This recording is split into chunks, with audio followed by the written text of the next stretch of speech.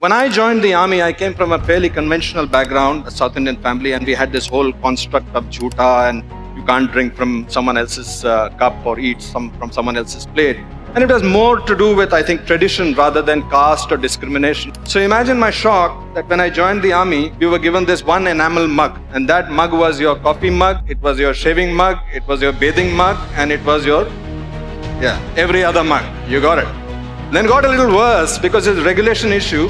So despite scratching your name on it, they would get interchanged. And so you could be drinking your coffee from someone else's every other mug.